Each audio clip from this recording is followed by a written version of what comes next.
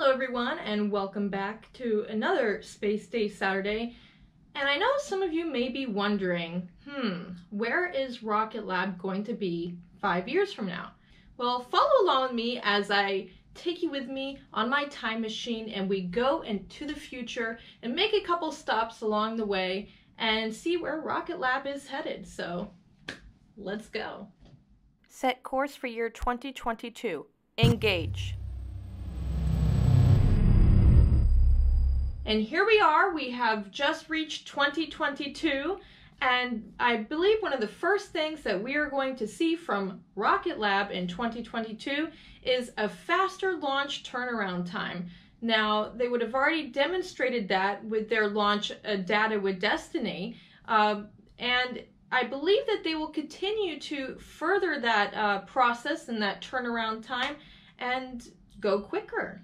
And in this year of 2022, we have witnessed Rocket Lab perfect its helicopter catching technique, safely carrying its rockets back to base to be reused. And also this year, 2022, we got to experience the excitement of Rocket Lab and the Lunar Capstone mission. Now, on this mission to the moon, it'll basically be helping to support NASA's mission to send humans back to the moon. And basically what the mission entails is that Rocket Lab will simply be launching a CubeSat into lunar orbit for NASA. Now, the historic pathfinding mission is going to be supporting NASA's Artemis program that is going to land the first woman, yay, and the next man on the moon. By 2024 is the date that they hopefully will achieve that. Now, basically what Rocket Lab will do, they will use their Electron rocket and their Photon lunar spacecraft. And so then they will launch NASA's Cislunar Autonomous Positioning System Technology Operation and Navigation Experiment. Wow, that was a mouthful, so let's just shorten it, right? Let's just call it Capstone. That's a lot easier. So basically, the CubeSat is going to send it into a unique lunar orbit. Now, Capstone's primary objective is basically to test and verify the calculated orbital stability of the near rectilinear halo orbit around the moon. So the same orbit planned for the Lunar Gateway. Now, the Gateway is basically a planned small space station that will orbit around the moon to provide astronauts with access to the lunar surface. It's going to feature living quarters for the astronauts, a lab for science and research, and ports for visiting spacecraft. And so Capstone is going to test a navigation system that will measure its position relative to NASA's Lunar Reconnaissance Orbiter, or the LRO.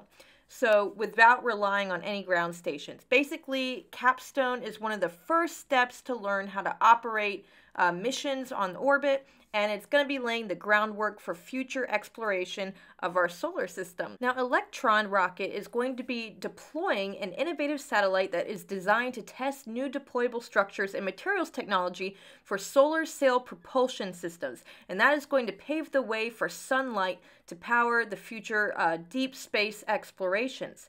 So basically, NASA's ACS-3 technology is going to be launching as part of a rideshare mission, and it'll be lifting off from Launch Complex 1 in New Zealand. So basically, the ability for the Electron vehicle's launch kick stage to deploy the individual satellites to unique orbits, even when flying as part of a rideshare, was basically a key reason why Rocket Lab was selected as the launch provider for NASA. So it is going to be super cool, and you're going to enjoy seeing this solar sail get deployed and help NASA with their deep space explorations. Also, year 2022, Rocket Lab will finally be utilizing their Wallops Island, Virginia facility, and it's going to be an amazing sight to see when that Electron rocket finally takes off and gets a different view of Virginia and Wallops Island, and it's going to be absolutely spectacular for you to watch. I tell you what, that solar sail and that lunar capstone mission, now that was really fun to watch. I had a good time with that. Yeah, so all of you that are watching and it hasn't happened yet, I'm telling you, it is going to be phenomenal. Phenomenal. All right, well, so far we've seen what we needed to see in 2022. Let's hop back in the time machine and let's jump over to 2023. Course for year 2023. Engage. It is now 2023, and so far what Rocket Lab has accomplished this year is a mission to Venus and launches for Kinney S. And I gotta tell you, you gotta see it. You just gotta wait to see it till 2023. But I'm telling you already, it will be spectacular. So let's dive into some further details on what Rocket Lab has done this year here in 2023. In year 2023, Rocket Lab would have launched 5 launches for Kinney S, taking up 25 satellites and building them basically an entire constellation. So it's definitely an amazing feat for Rocket Lab, and congratulations are due for Kinney S as well. Also in the year 2023, Rocket Lab will be going to Venus. No, not that Venus, this Venus right here. And in this mission to Venus, Rocket Lab will be doing its private mission to Venus using its Electron to launch a photon satellite to the planet's atmosphere in hopes of providing more data in search for life on Venus. Now, Venus is basically uninhabitable. It is like hurricane-force winds and, like acid rain and all that. But there may be life on Venus in the clouds. So I believe that is what the Rocket Lab team is looking for, and hopefully they find something. Now that we've seen all that we have to see in 2023, let's head on over to 2024. Engage.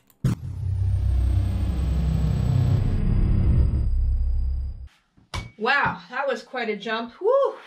Here we are in 2024, and I must tell you, I'm looking around and I really don't see too much of COVID-19 in this year. It's looking like, things are getting better for us folks, so yeah. Well, hopefully this prediction comes true. Fun fact, this year, 2024, was also known as the great year of the toilet paper overstockage.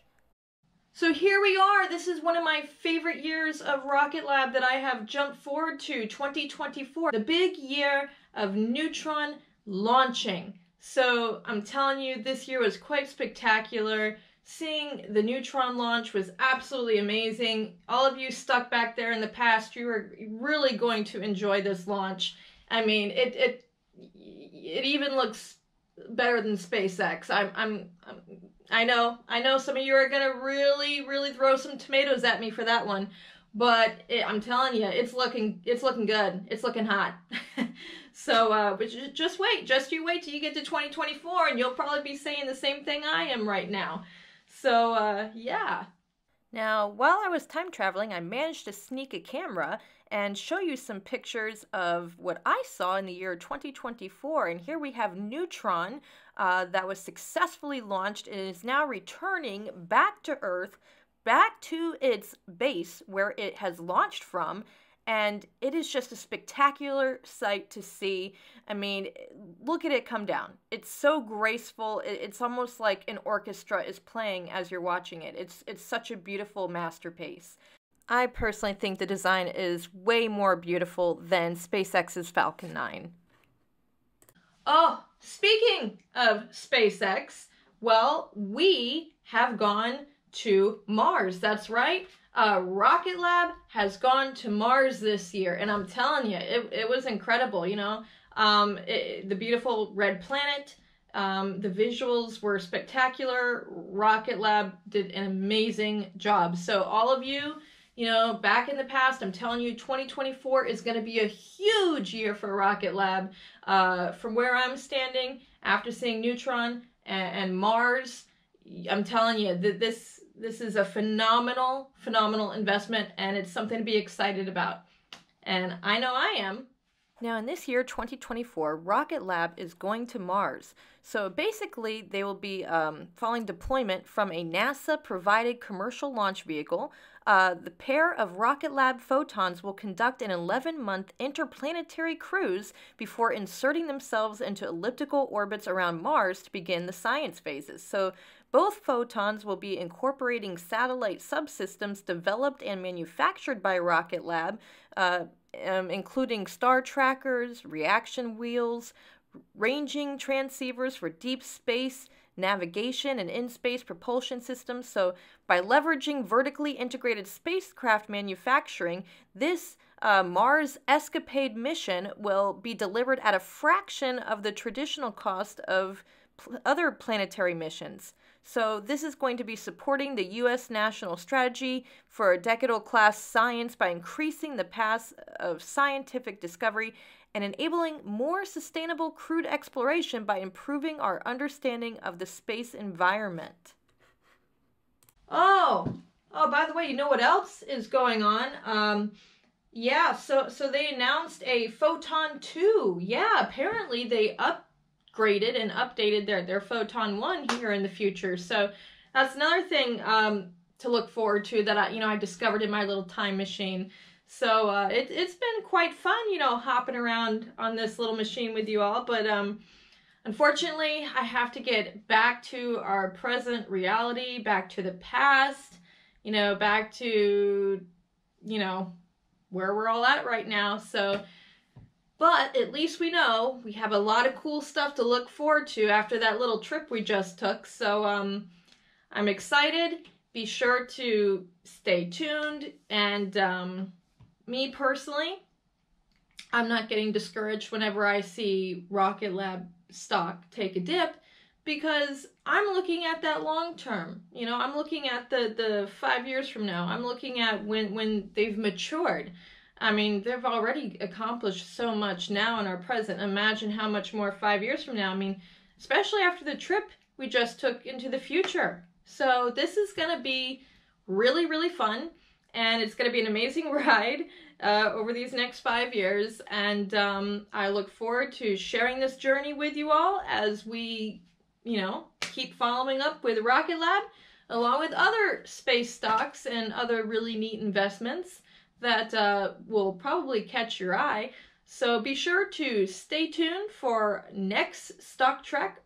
As you know, I release a video every Space Day Saturday, and maybe even a couple surprises, along the way in between on other days. So be sure to stay tuned and see what else I have cooking. Until next Space Day Saturday, live long and prosper.